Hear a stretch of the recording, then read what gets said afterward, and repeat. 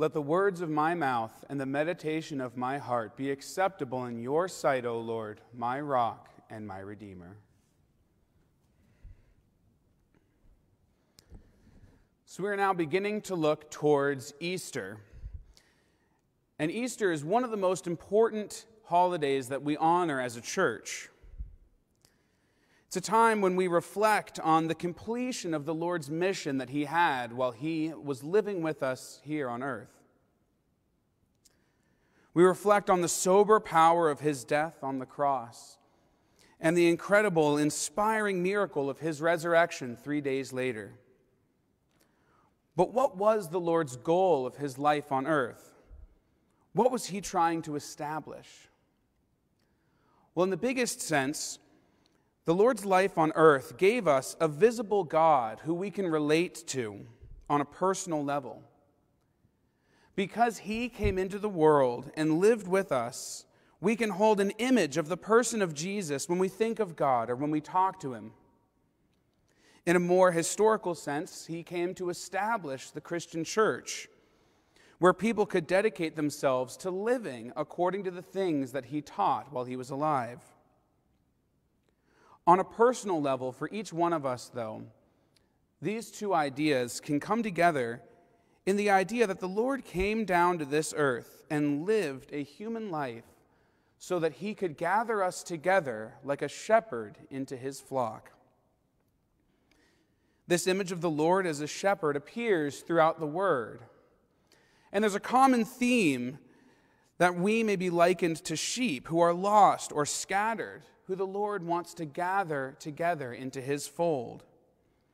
And just this morning, we talked to the children about the parable of the lost sheep, which shows us the lengths to which the Lord will go to gather each one of us together into his flock.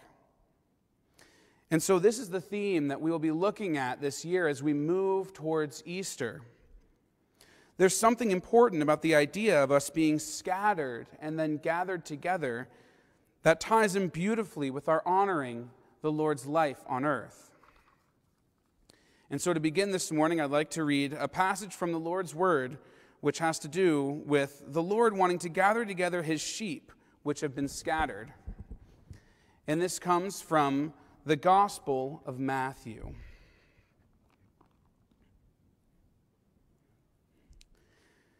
Then Jesus went about all the cities and villages, teaching in their synagogues, preaching the gospel of the kingdom, and healing every sickness and every disease among the people. But when he saw the multitudes, he was moved with compassion for them, because they were weary and scattered, like sheep having no shepherd. Then he said to his disciples, "The harvest truly is plentiful, but the laborers are few. Therefore pray the Lord of the harvest to send out laborers into his harvest." Now, if you notice in this passage, there's two different images that are given for the multitude of people. The first is that as Jesus is doing his work of teaching and healing people, he looks out over the multitude and has compassion for them because they were weary and scattered like sheep having no shepherd. So on the one hand, they are like sheep. But then Jesus speaks and he switches to a different analogy. He says, "The harvest truly is plentiful, but the laborers are few." So he switches from the image of the multitude being sheep without a shepherd to them being like grain that needs to be harvested.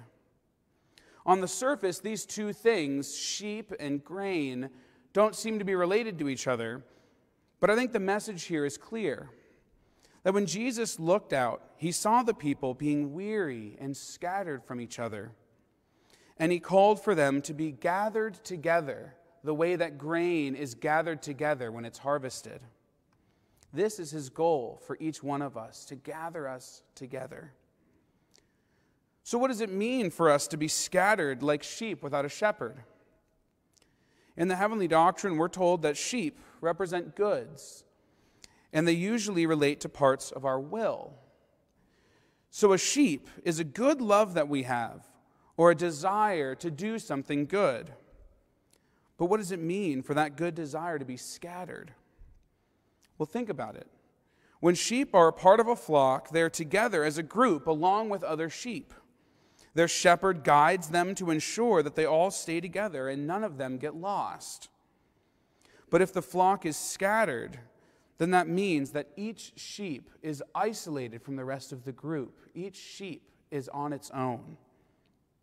They're on their own without anyone guiding them or keeping them together with the rest of the group.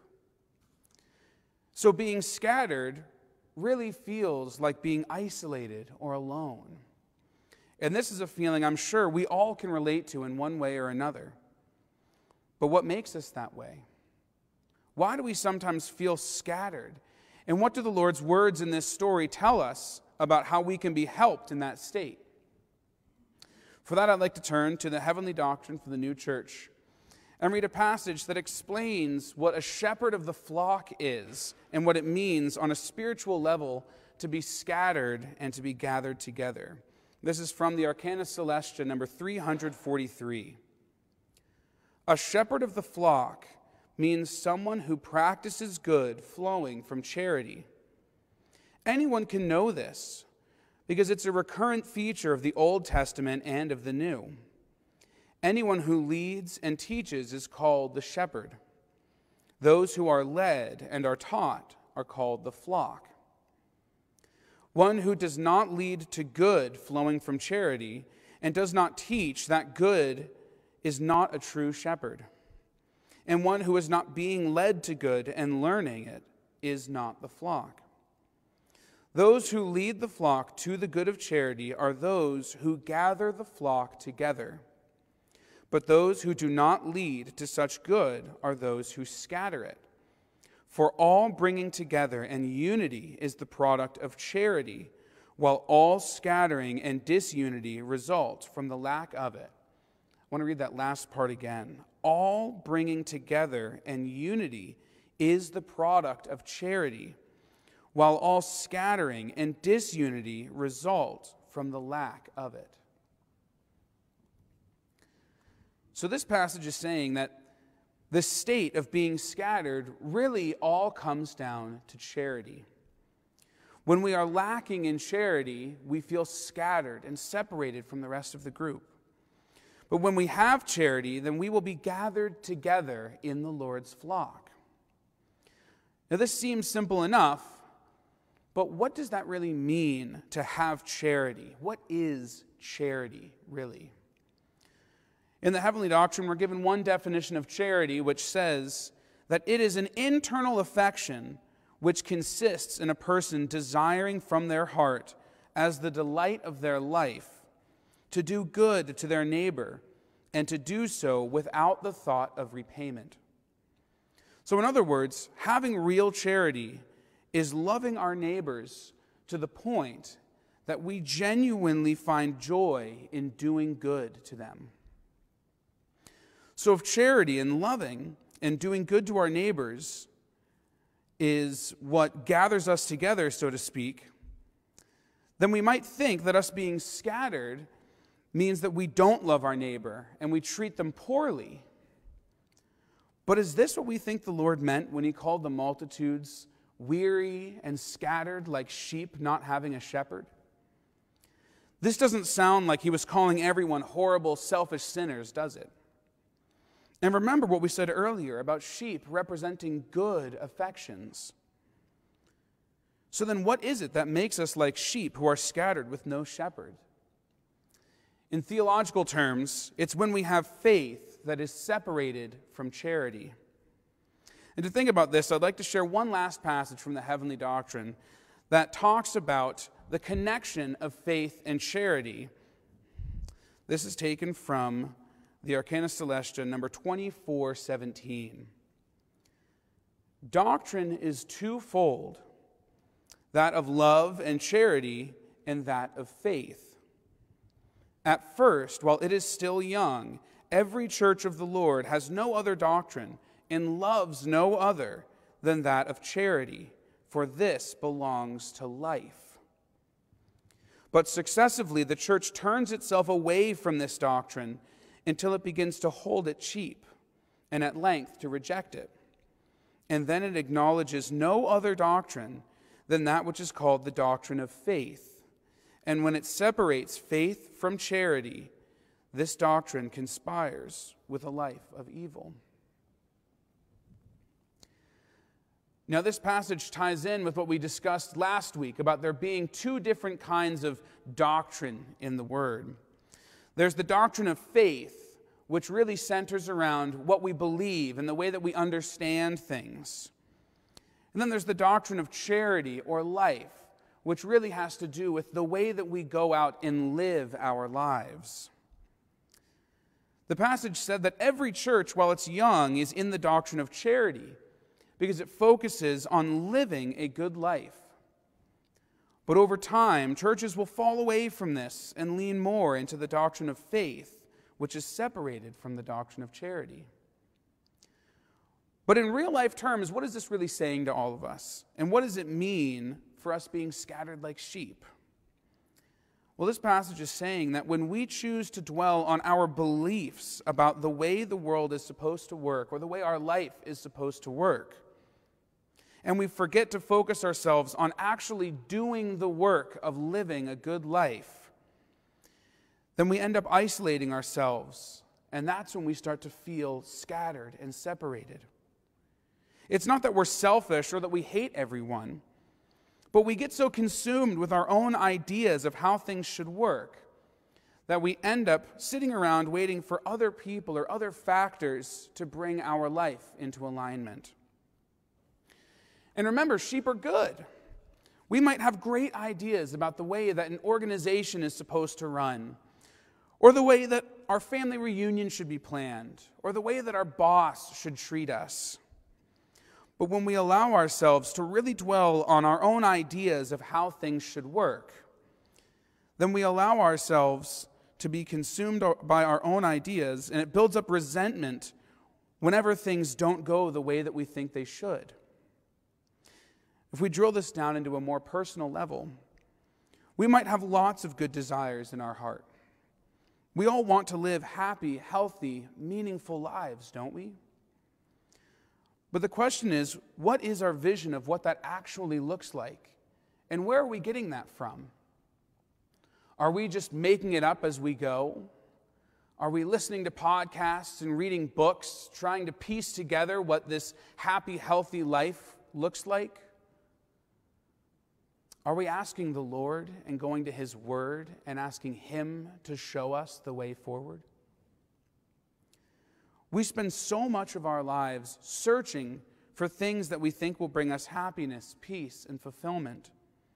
And we often think that if we find the right answers, then that will make our life better. But the reality is that the key to a happy, healthy life isn't finding the right answers. It's walking down the right path. If our goal is to find the answers to all of our questions, then we subconsciously will find ourselves believing that it's our personal understanding that will end up giving us the life that we want. But all our personal understanding will do is isolate us and help us feel weary and scattered. I mean, think about it. We can believe things all by ourselves, but we can't do charity alone, can we? Charity, by its very definition, requires that we connect with other people outside ourselves in ways that are meaningful to them. And when we reach out and show other people that we love and care about them, then that opens the door for them to love and care about us in return. This is what it means to gather the flock.